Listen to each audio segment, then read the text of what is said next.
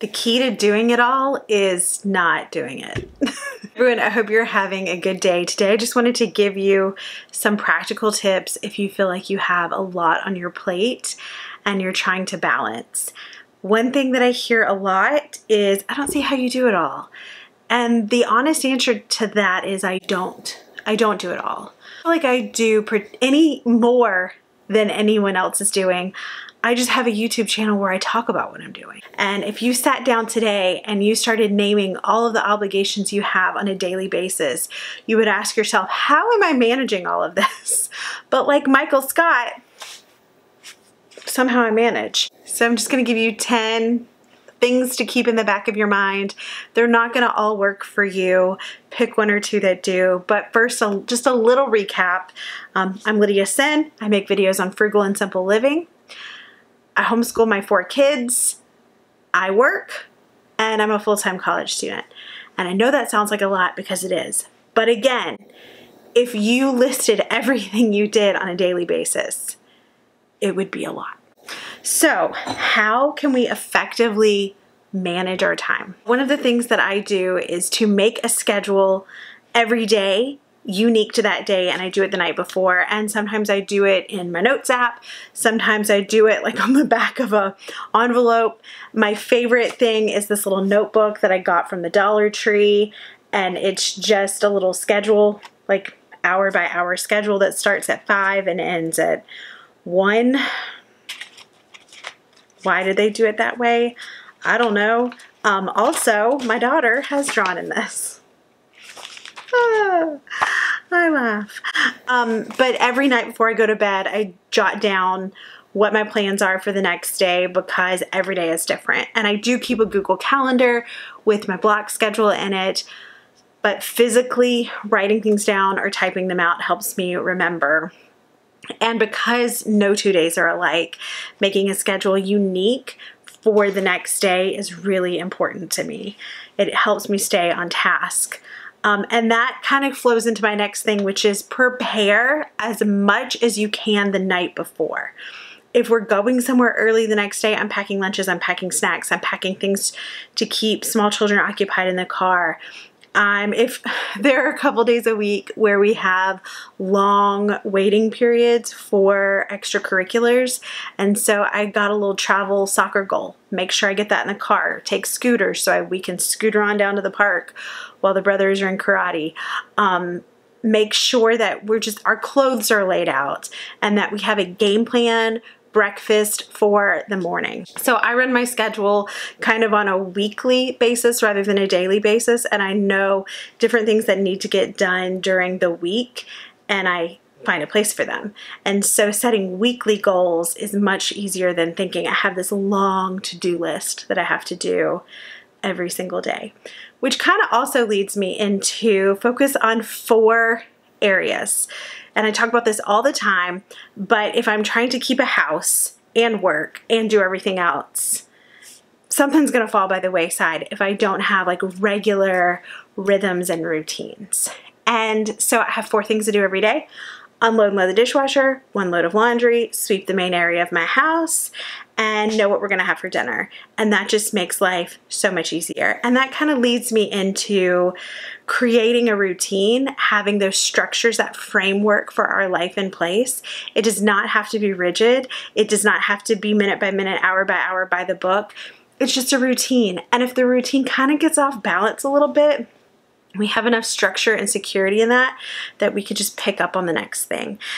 I talked about this multiple times, but back in August, I randomly got vertigo. And I've not had it since, but it was so bad. Like every time I sat up, I felt like I was gonna fall over. But because my older kids had a good routine, they knew what to do, how to get up, how to get started, how to get going with their day, while my little ones just came and got into bed with me. And so once I felt better, I was able to get up and we were able to carry on with our day as if nothing had happened. It was scary though. And hallelujah, it has not come back.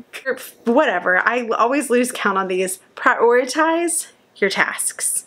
Not everything needs to have the same level of importance in our lives, and that's actually something I struggle with. Like everything feels like it's the same level of importance, but it's not.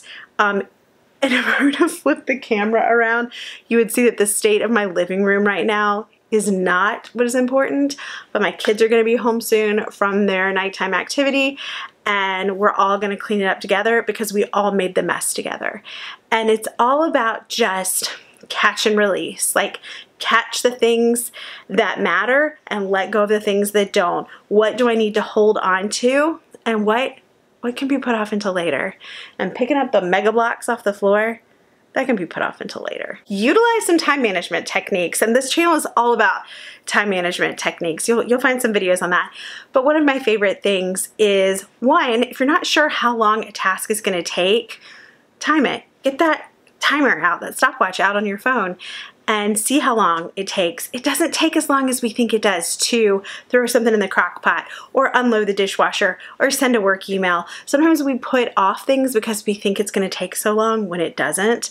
And have you heard the 2-minute rule? Okay, if you have 2 minutes and the task takes 2 minutes, just go ahead and do it. And there's so many little micro tasks that add up throughout the day that only take 2 minutes. But I also utilize the timers in my phone. So I have time blindness like you wouldn't believe, and I will think, oh, we've got half an hour. We've got 2 minutes before we have to leave. And so I need a timer to tell me, okay, everyone, get your shoes on. Did you brush your teeth today? Okay, let's go. Or a timer to say, hey, take dinner out of the oven so you can cook it so you're not like trying to thaw chicken at the last minute. Or a timer for returning phone calls, or a timer for returning emails. It's like the nurse's station of a labor and delivery ward up in this house with all the timers going off. Be flexible. Having a sense of humor and a flexible spirit is going to get us so far in life.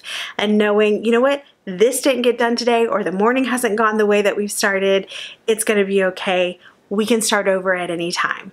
We can just go in our room, come back out, and pretend that that part of the day didn't happen, and pick up and carry on. Having a spirit of flexibility is kind of the counterbalance to a stressful season of life.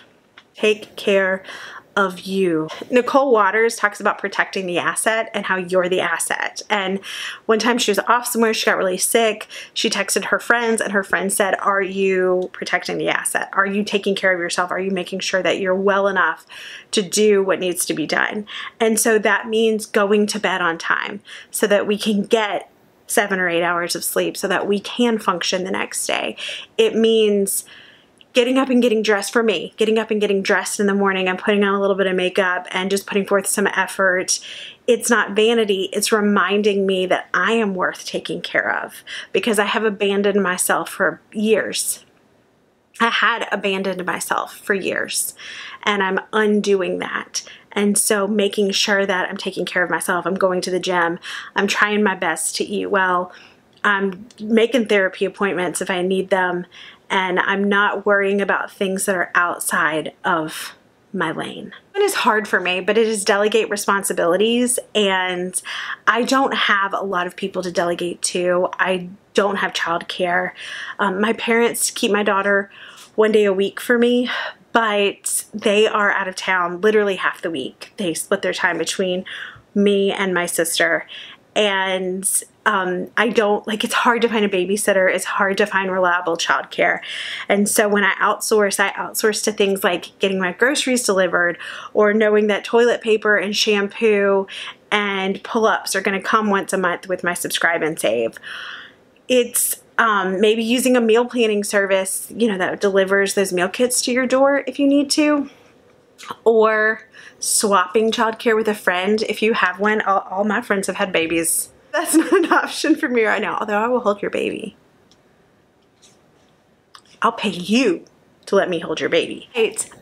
There have been a few things that have popped up recently, and I've had to say to Jason, can you take care of that? I feel like that would be a good thing for you to do. Or he'll say the same thing to me, like, I'm not in a place where I can take that on right now. Can you maybe handle that responsibility? And just having those honest back and forth conversations, because marriage is a partnership. And knowing when to quit, knowing when to walk away. is important. I have gotten off social media until after Easter. I have backed up on some responsibilities until after Easter. Like April 1st feels like a deadline in my brain, and so I've basically turned everything that's not my education, my kids' education off until April 1st. I have just a few work responsibilities between now and then, but knowing you are a human and your time and energy is not a renewable resource. You do not have an unlimited supply of it.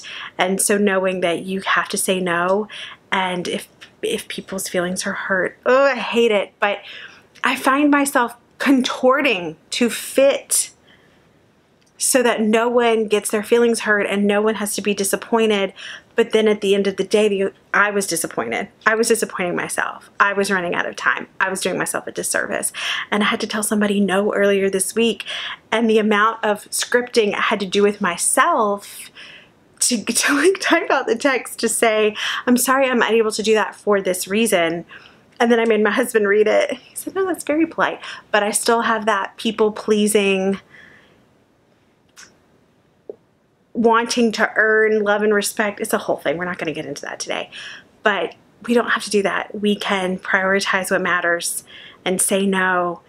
And if people get their feelings hurt, that's a choice they're making. I don't know how to say that in a polite way. Okay, so don't you want to follow advice from me? Probably not. Leave me your tips. Leave me a comment and tell me, how do you handle it all? How do you do it all? You don't, right? But share. This is a community, and thank you for being here. I appreciate you, and I'll see you soon.